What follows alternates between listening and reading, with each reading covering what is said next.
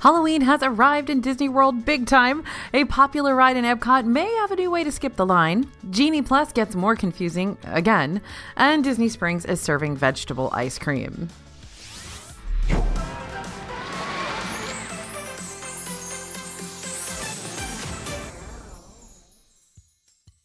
Hey everybody, it's AJ for Disney Food Blog. Now, if you want to know all the latest Disney news, you have come to the right place. We've got a lot of news today, new merchandise to share, snack hacks, and of course, that Q3 earnings call out of Disney's executive tier. We've got a lot of info from that. Mickey's Not So Scary Halloween Party is back. Last night was the kickoff of Halloween season in Disney World with the very first MNSSHP. Magic Kingdom's Halloween Party has been on hiatus since 2019, but the party has returned full force this year. Well, sort of full force because lots was rained out last night. But there were Halloween fireworks. The Boo to You parade is back in action, and the Sanderson sisters appear live on stage at the castle. Are the ride overlays, trick-or-treating, specialty snacks, and exclusive entertainment worth the $109 to $199 price tag for a 4-hour event? Well, we've got a full recap and a full review coming to the channel very soon. But if you can't wait until Monday, you can catch up on all the details from last night over at DisneyFoodBlog.com. Now we've got more changes for Disney Genie Plus. Planning on park hopping and using Genie Plus? Pay attention because this new update will affect you. As of now, this change only applies to the regular Genie Plus Lightning lanes, the $15 per day option, and not individual Lightning lanes, the individually priced a la carte option. Previously, guests with Park Hopper tickets who purchased Genie Plus were able to book Lightning lanes in their second park at 7 a.m., the time when you're able to make your first selection. The Lightning lane return times would automatically populate with 2 p.m. or later options, since that is the earliest you can park hop right now. With the new rule, guests with Genie Plus will have to wait to book a Lightning lane at the park they're hopping to until the return time reaches 2 p.m. or later for all guests. And this is regardless of whether or not they're park hopping. So if you're booking a Lightning lane for the park you're hopping to later, you'll have to wait until the next earliest available window is 2 p.m. or later. So this basically negates the thing I put in a video a couple weeks ago that I was so excited about. Now, if you're confused, let's look at an example. Let's say you purchased a Park Hopper ticket and Genie Plus, the regular version. You decide to spend the first part of your day in Animal Kingdom and want to hop to Hollywood Studios later and book a Lightning lane for Tower of Terror. Under the old rules, you'd be able to immediately book a 2 p.m. Tower of Terror Lightning lane at 7 a.m. when guests can make their first selection.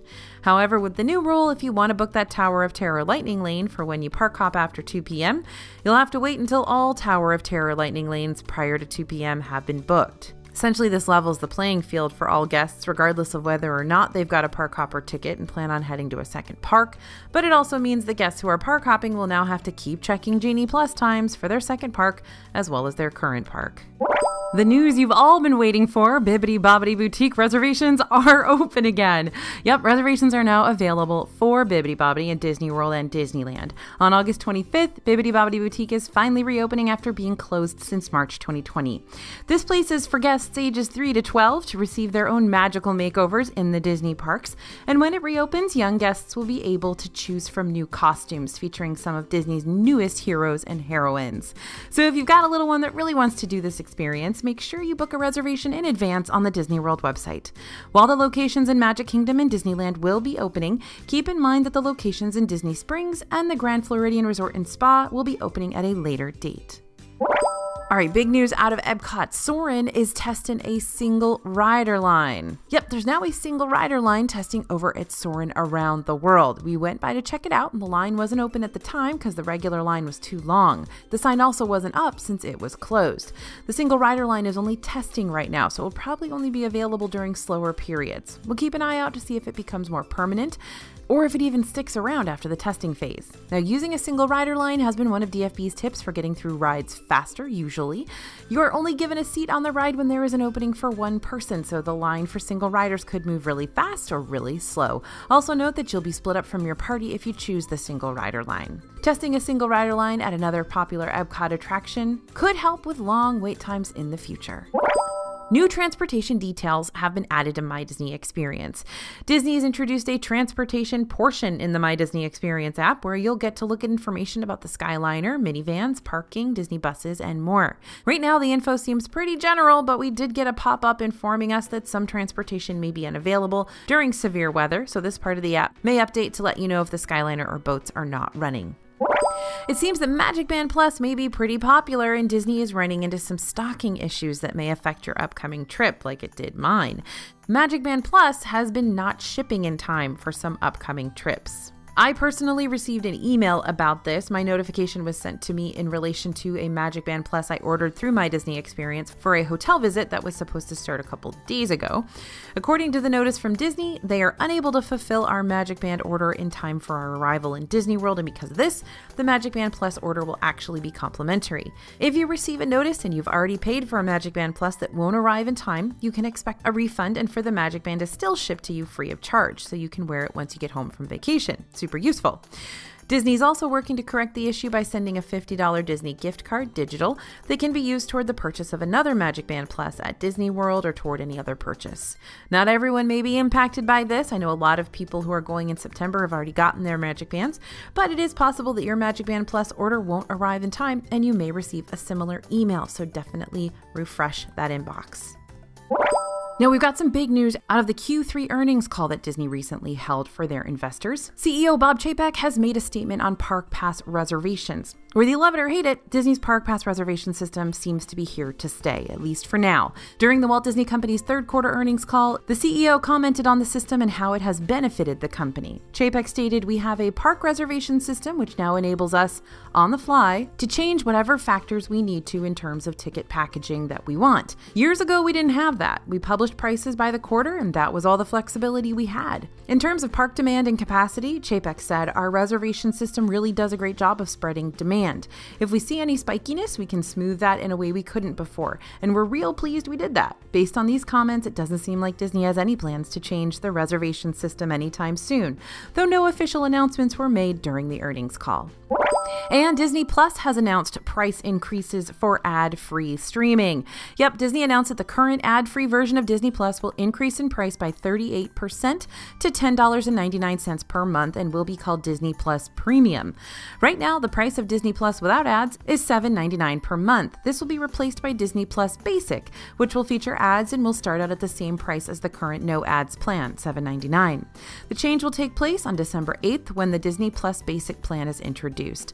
For current Disney Plus subscribers, you'll have to choose between paying the same price and getting ads or opting for the more expensive ad-free plan to continue streaming without interruptions. The 2023 Run Disney Springtime Surprise Weekend runs from April 13th to 16th, 2023, and it's just been announced that the races are all Pixar themed. The 5K will be Cars themed, the 10K is Monsters, Inc., or you can run the Toy Story 10 Miler. You can complete all 3 weekend events, the 5K, 10K, and 10 Miler, as part of the Springtime Surprise Challenge. Runners who take on and complete this challenge will receive a Nemo-themed medal. Now, we're still awaiting the official opening of the new restaurant on Disney's Boardwalk, but we saw some promising signs, literally. Signage out front now indicates this quick service restaurant is called the Boardwalk Deli, no longer the Boardwalk Bakery.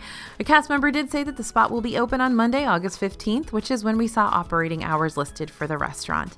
The operating hours are currently 7 a.m. to 10 p.m. and we'll be bringing you the full review as soon as it opens.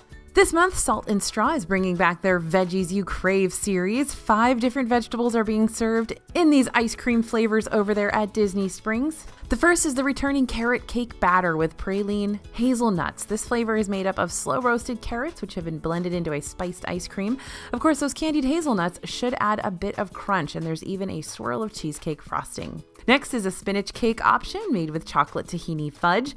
The spinach is baked into a golden green cake that is then covered with chocolate frosting and crumbled into vanilla ice cream. To top it all off, it's mixed in with house-made tahini fudge. Another option is the green fennel and maple flavor. Now, fennel might not scream ice cream to you, but Salt and Straw tends to know what they're doing when it comes to creating flavors. This one is made with fennel bulbs that give a black licorice flavor usually. Now, these have been steeped in maple, which adds some sweetness. And oh, we aren't done yet. Next is the charred corn curd with cotija and tahine. We tend to love this flavor combo, so can't wait to see how it plays out in ice cream form. To make it, torched corn is blended into a curd, which is then mixed with a house-made mayonnaise ice cream. After all that mixing, in, they add in a touch of lime and tahini, and they crumble some delish cotija cheese on top. We're going to see how that goes. And last but not least is the red chili curry option with mackerel lime crispy rice. And guess what? This option is vegan. This flavor is made with a combo of red chilies and coconut that were inspired by Southeast Asian curries. Salt and straw roast together chilies, lemongrass, ginger, and a few more spices with a splash of mackerel lime. After doing this, all of that goodness is mixed into the coconut cream and then topped off with crispy rice Florentines that are loaded up with mackerel lime. And for those of you who don't know what mackerel lime is, which I did not, I looked it up, I Googled it for us. It's basically a lime that is native to Southeast Asia, and they usually don't eat the lime, they eat the leaves of the lime, from what I can tell from Google. If you are from Southeast Asia and can tell us more about this, I'd love to see it in the comments. Thank you. All 5 of these options can be purchased now at the Disney Springs and Downtown Disney locations, but get this, they can also be ordered online. Here at Disney Food Blog, we are all about the Disney snack hacks, and we found another one for you. Not too long ago, we shared our full review of the walking taco served at Pecos Bill Telltale Inn and Cafe. Basically, it's a bag of Fritos scoops topped with ground beef, yellow rice, black beans, cheddar, jalapeno, tomato, and sour cream, all tucked into a bag, aka Frito pie.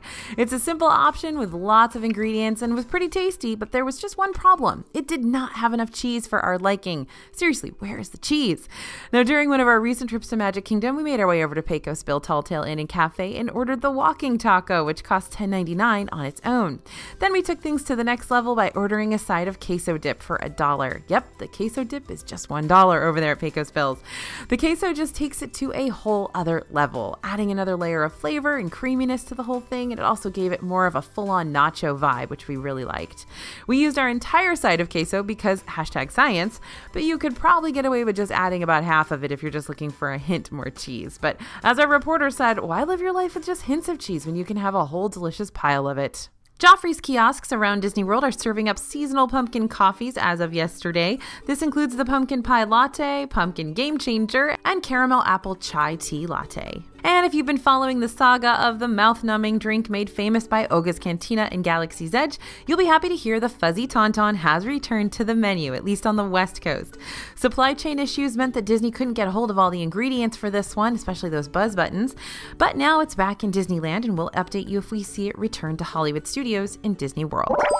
Now, check out this new Cinderella Castle Spirit jersey for Disney World's 50th anniversary. We found this over at the Vault Collection at Main Street Cinema in Magic Kingdom. This Spirit jersey is also available on Shop Disney, so you don't have to go to Disney World to get it. It's the same price in both the parks and online, $74.99. As you can see, Cinderella Castle is on the front and Walt Disney World is on the back. There's also the Walt Disney World logo on the sleeve. We found most of the Enchanted Tiki Room Mickey Mouse, the main attraction collection in Disney World back in July, but something was noticeably missing: the ears. They've finally appeared, priced at $34.99. We found them in the Emporium. They are covered in a green tiki-inspired print and have a pretty big hat in the center with an embroidered Jose and some feathers.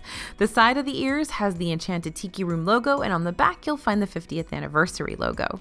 Now, you can definitely fly thanks to the Mickey Mouse, the main attraction, Peter Pan's Flight Collection. We spotted this series online, but now it looks like some of the items have made their way to the Emporium in Magic Kingdom. You can snag this Peter Pan's Flight Loungefly backpack for $85. The Mickey pin is $29.99. If you're a collector, you might want the collectible key for $29.99, and of course a Mickey Mouse plush for $34.99.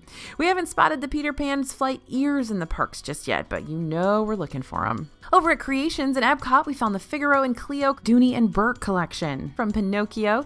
The collection's pattern features a white background with brown accents and designs of Figaro trying to get to Cleo.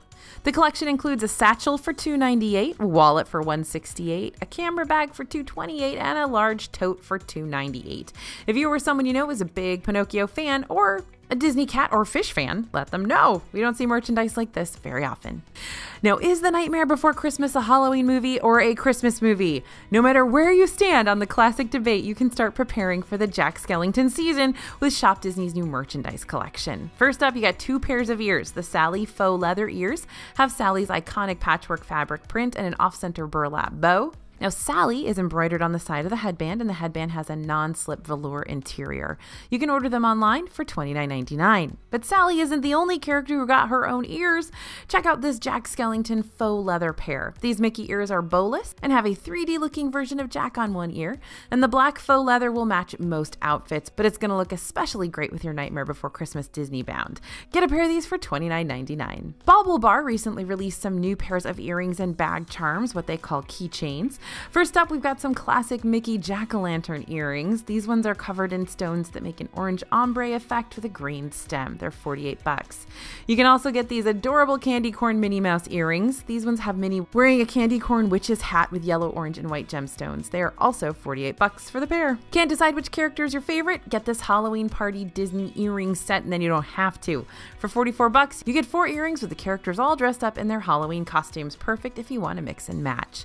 You'll get Mickey as a vampire, Minnie with a giant pink bow, Daisy as a witch, and Donald as a pirate. And finally, what's Halloween without a Disney villain? You can get these Maleficent earrings for $48. These earrings are made to look like Maleficent's head, with her horns and her face bedazzled in light green stones and dark red lips. Oh, and you know what would go great with those Halloween earrings? Our brand new exclusive Pumpkin Vibes Spaceship Earth tee in our merchandise shop. Head to merch.dfbstore.com to snag yours. It really is turning into a bestseller. Now, if you want even more Disney news, be sure to sign up for our newsletter with the link in the description below. You'll get all the latest news sent straight to your inbox for free. And if you don't follow us on social media at Disney Food Blog, you totally should. Thanks for listening, everyone, and thanks for watching. As always, this is AJ for Disney Food Blog, and we'll see you real soon.